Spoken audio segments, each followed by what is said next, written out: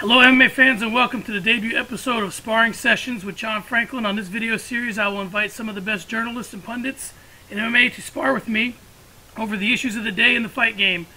We start the debate with one of the best. Emma Challands is a colleague of mine at Combat Press and the driving force, owner and editor of Fight News Australia. Emma joins us to talk one of the biggest stars in the fight game globally, Conor McGregor. Emma, welcome and thanks very much for joining me. Thanks, mate. Thanks for having me. All right, Emma, I want to start the discussion, and I kind of went back and forth about how I want to do this. So let's sort of start talking about Conor. We'll do some timeline stuff, but I want to get your thoughts on him. So obviously this whole thing began because Conor was one of the biggest stars in the world. He had a fight book with lightweight champion Rafael dos Anjos.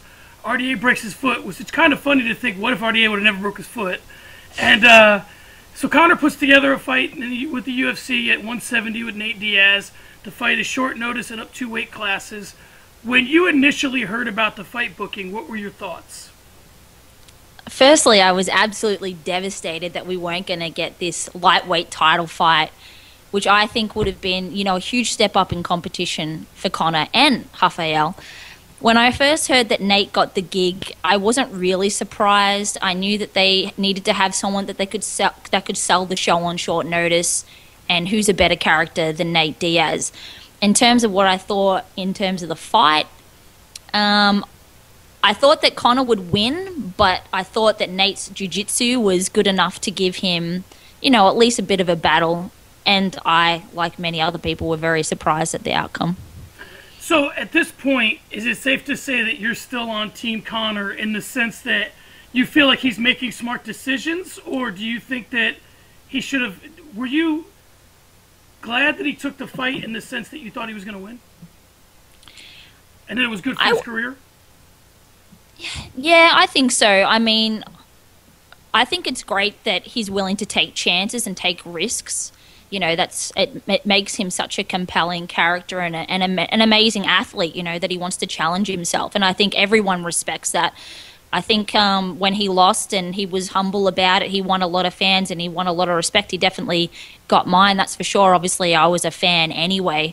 But I think following that, you got to see another side of him, and it wasn't all this brass, shit-talking Irishman kind of thing. It was like he's a real guy. He's real feelings, and he really cares about this sport and he loves it. So, I agree. I thought at that point that was kind of where he himself could sort of push back a little bit against this thing where all the people that are heavily promoted have to be undefeated and sort of invincible. I thought that he had an opportunity to sort of change that narrative. So, like you said, he gets choked out by Nate, and all his plans, which may or may not have included Robbie Lawler or George St. Pierre, sort of go out the window.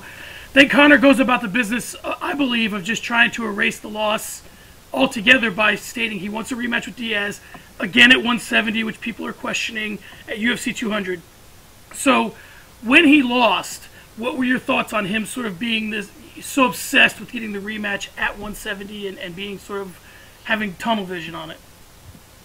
I think it was really interesting because when we think back to the post-fight interview, he was almost adamant that he was going to go and defend his title, like the featherweight title. He was going to go back to that, which I feel he should have done. Okay, yeah, you've got Frankie Edgar who's sitting on the sidelines, the perennial bridesmaid. Does it surprise me that Conor then turned around and had tunnel vision on Nate Diaz? No, he's that guy. He's like the LeBron James of MMA. Like, once he gets something in his mind, he's going to do it. Like, there's no stopping him. I had absolutely zero interest in seeing a rematch. It wasn't competitive, and while I can, understand where Conor was coming from in terms of gassing out and not knowing what it was like to fight a guy of that size and not having that reach advantage and all that kind of jazz, nobody wanted to see that fight. I'm sorry. Only the casual fan who watches one pay-per-view a year wanted to see that fight. And this is where I think we start to disconnect, and this is where we can start to maybe raise our gloves a little bit. I think that for Conor's purposes, he can only worry about the fans so much, and I think that the fan that watches the fight once a year is the fan that Conor's going after.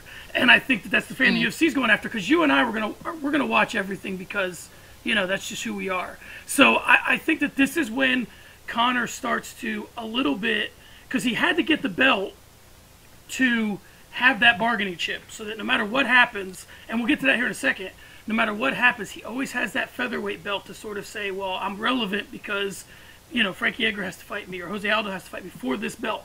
So I think this is where he's sort of saying that, there's bigger things than this 145-pound belt. I got it so that I have a bargaining chip, and we start to see Conor the Negotiator come out. Are you with me there so far? 100%. I totally agree with you. The fact that, people always say to me, oh, but he got beaten. But it's like he's still the champ. He still has the belt. Don't forget this. So, yes, he does definitely still have a bargaining chip there. Okay, next thing we knew, Emma, Conor comes out and stuns the MMA world by announcing his retirement via social media. Does it take long for us to find out that he's at odds with the UFC over the amount of promotion he has to do?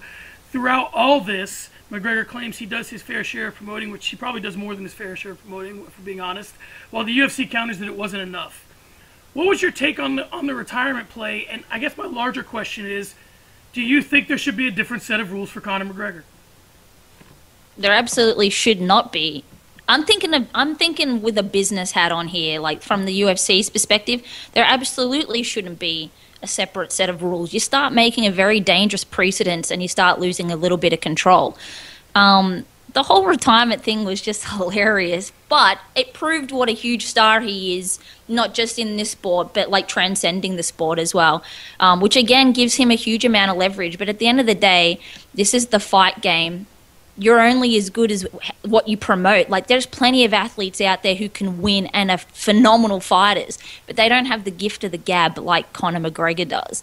And yeah, I mean, don't get me wrong, the guy promotes the hell out of fights and he's done his fair share, but it's still a part of his contract. And I think it was ridiculous for him to not partake in, some promotions, and maybe it is above and beyond, but there's plenty of other guys out there who would kill for this kind of opportunity and the money that comes along with it. Because let's face it, Conor McGregor may be earning 10 mil a fight or whatever he does now, but he only does that because the UFC has given him the platform to do so. Don't bite the hand that feeds you.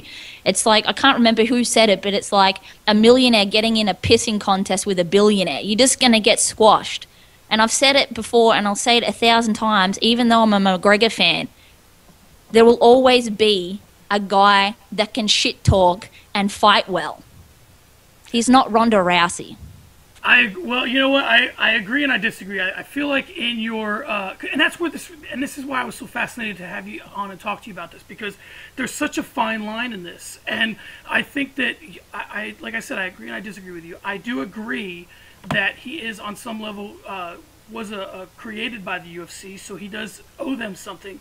Now, I think that when you say that all these guys are showing up to these press conferences and stuff like that, Conor, if we're going to start making a pile of all the promotion that we've generated, Conor's pile is already way huger than RDA's, and already way huger than even Nate Diaz's. So I do think to a certain extent it is dangerous for the UFC to have a separate set of rules for Conor McGregor. But we've seen ever since he announced his retirement that he is able to promote himself without sort of going to do these press conferences, going to do these commercials. And it's, like I said, it's a fine line. So I do think, personally, there should be a different set of rules for Conor McGregor. And I do think that you have to go about figuring out a way. There's a lot of things that happen behind the scenes, Emma, that we as journalists fight very hard to find out about, and the UFC tries very hard to suppress.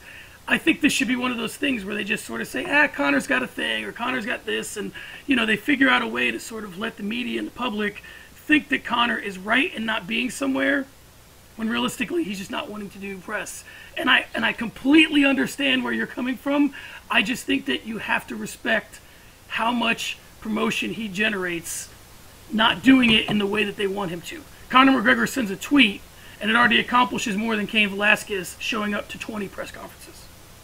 Yeah, but you also have to remember that not everyone is on social media. I know that's hard to believe, but there's probably a lot of fight fans out there who are waiting to see press conferences, who do want to see the promo clip. This isn't just about the press conference, remember. The UFC was investing millions of dollars into promotional material in terms of advertisements, photography, videos, the whole shebang that they were going to use in the lead up to this fight. And then not to mention the fact that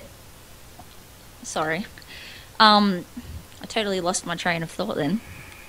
Not to mention the fact that this fight, there's 3 months out from the fight.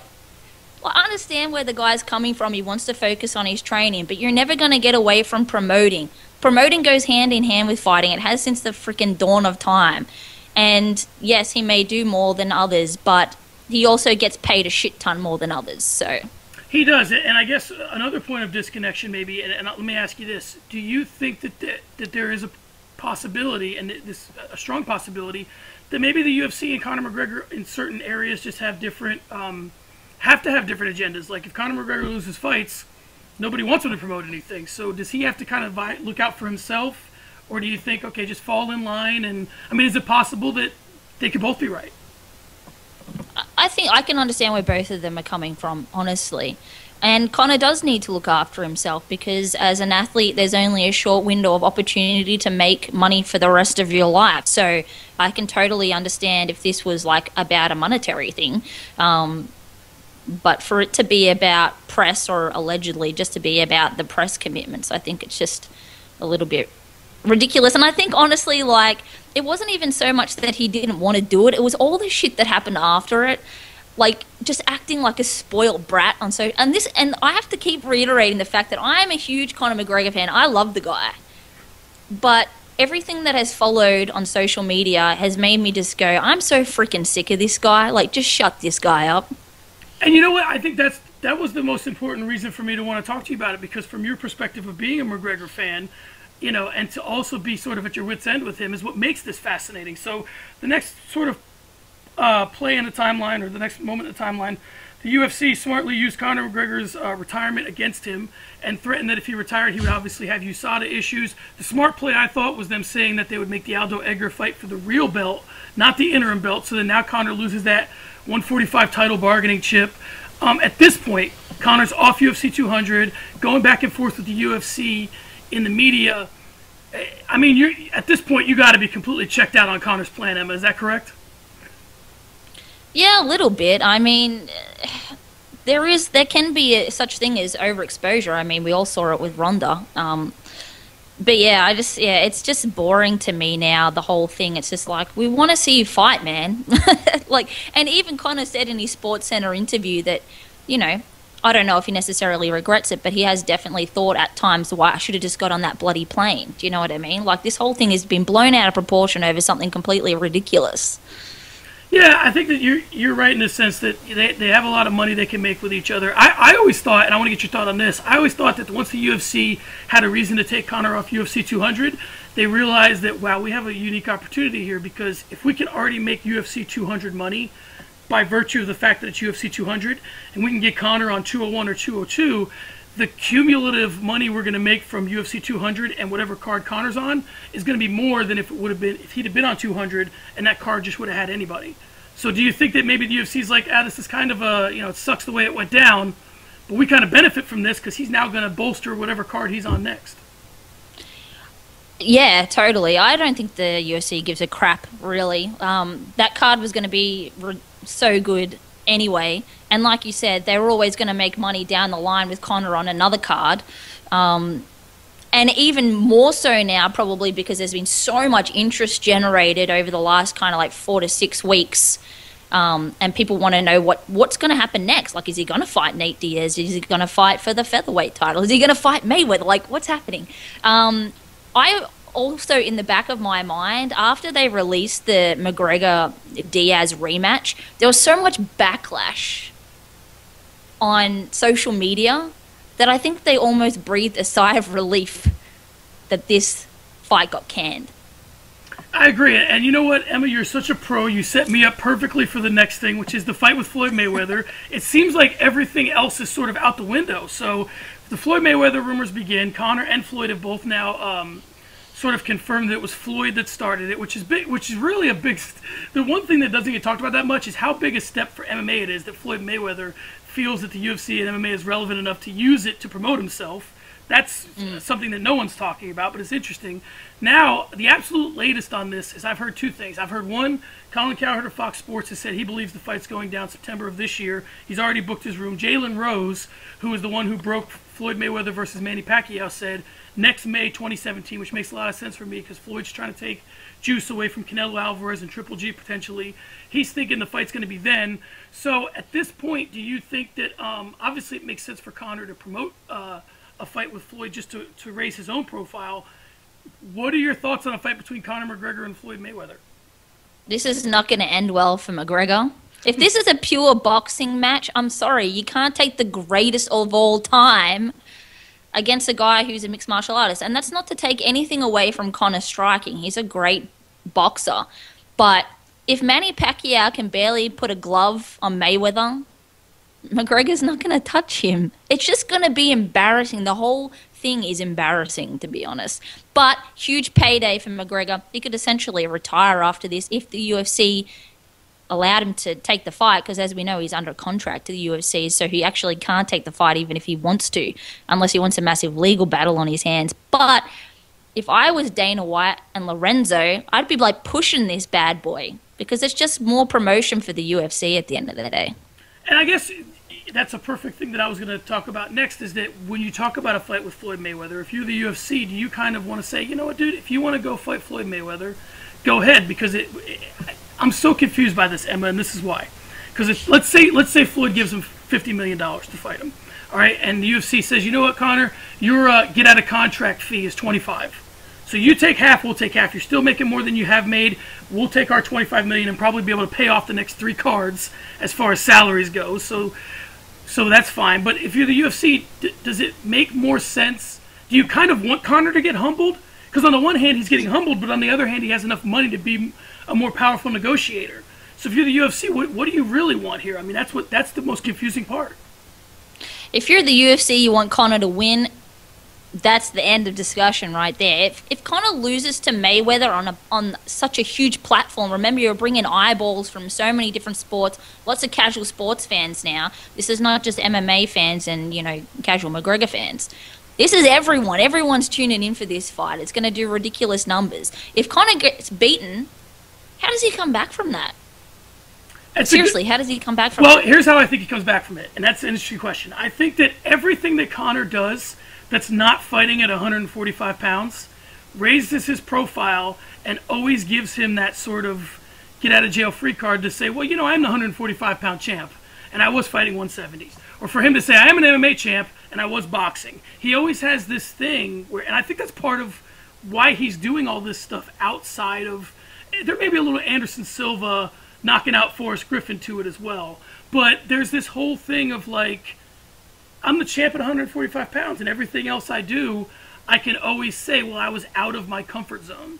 So do you think that that's the case, or do you think that the more he loses, even out of 145 pounds, it starts to take a little bit of shine off Conor? It absolutely takes a little bit of shine off him. I mean, when he lost at 170 against Nate, it didn't faze me because it was a risk. It was going into uncharted territory, and like you said, he still had the belt. But if he keeps chasing these challenges, and whilst I respect it from an athletic perspective, people don't like losers. Sorry, hello. Do you think people still loved Mike Tyson when he was getting his ass handed to him? No, they loved Mike Tyson, who knocked out guys with one punch.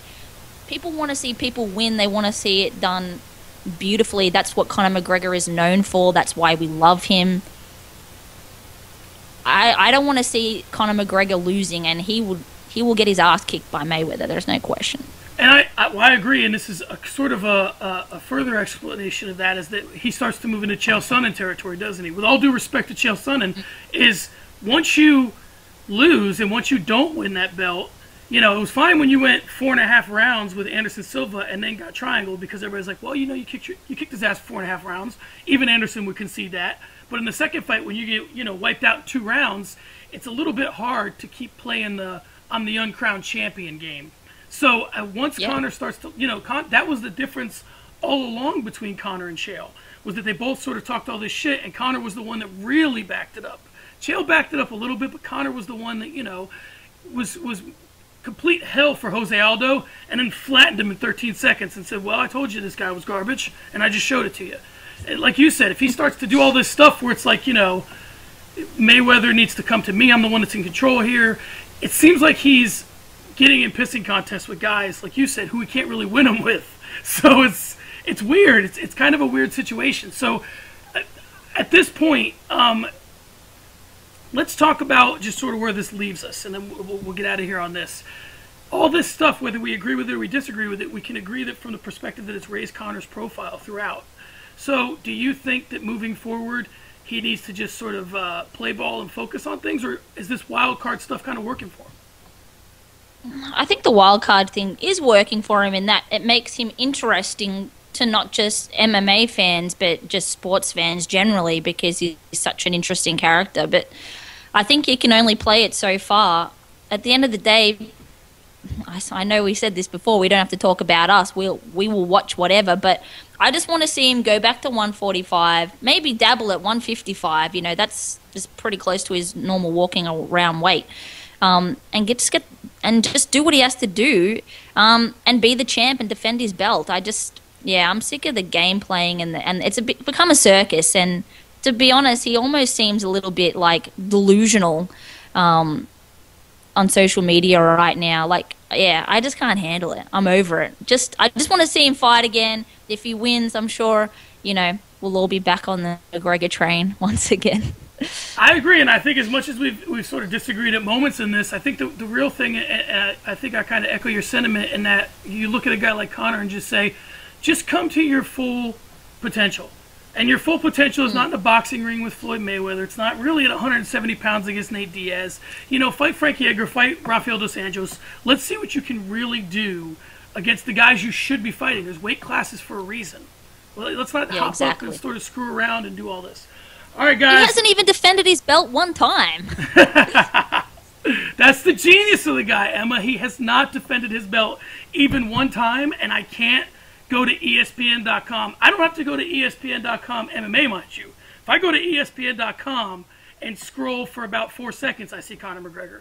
And that's sort of the genius of him. What can he get, it's like one of those things, what can I get accomplished without actually doing my job here, which is defending my own belt. So it's really fascinating. We've never seen anybody like Conor. Ronda included. Ronda is a celebrity. The thing that I said, and this is not to sort of kick Ronda when she's down. I want to talk about her just for a second. But I think the difference between the two is that Conor is more... Conor's done all this in the MMA world, really. Like, Ronda has things outside of MMA that sort of drew attention to her. She's a beautiful woman. She's in movies. She has sort of the, do nothing bitch movement and getting name dropped by Beyonce at concerts. Like, she was a cultural icon. Conor McGregor's kind of a fight icon. That's the thing that I think is the most fascinating thing about it. Yeah, I agree to a point. I think, like, when we look back, 50 years from now, and we look at MMA, when I think about people who changed the game, I guess because I'm a woman, I relate more to Ronda, because she basically, she didn't just put MMA on the map for women, she put it on the map, taking it out into the general public and becoming this, like you said, cultural icon. Conor's done the same in that he's just broken every rule in the book and is doing it his way. If I could compare the two, I would say Conor's like the self-serving guy, and Ronda's the company man. Do you know what I mean? No, I agree. She will just do whatever. Yeah, no, I think that there is no Conor without Ronda. I think that everything that Conor accomplished... Heck no. But what I mean by that is mainstream media always sort of used Conor. At the beginning, when we first started talking about Conor, it was Ronda and Conor. And then as things progressed, Conor sort of, when he attached himself to someone else in Floyd Mayweather, but it was always... Conor was always viewed through the lens of Ronda initially. So yeah, and let's think about it though. Think about it. Floyd Mayweather and the whole MMA game only came into because of Ronda, not because of Conor. Remember? Yeah, absolutely. Her calling out Floyd and her sort of, taking shots. Conor's basically ridden Ronda's coattails. How did I know that you were gonna figure out a way to put Ronda up over Conor? And you did it beautifully. So I can't even argue with it. But no, I think that we're at the point now where it's a little, because of what happened in the home fight, and it's not to get off on the Ronda thing, but I do agree with you. I think because of what happened in the home fight, everybody's starting to forget what. It's kind of like what happened with Buster Douglas and Mike Tyson. You forget what the person was because of the lasting memory. So I'll get you out of here on this on a separate topic. What do you think the future holds for Ronda? I have to ask you. I'd be remiss if I didn't. Do you know what's funny? I actually have played this out in my head so many times. When she lost against Home, my immediate thought was Home tape, right? Then I was like, Misha will beat Holly. I picked that already. Then I wanted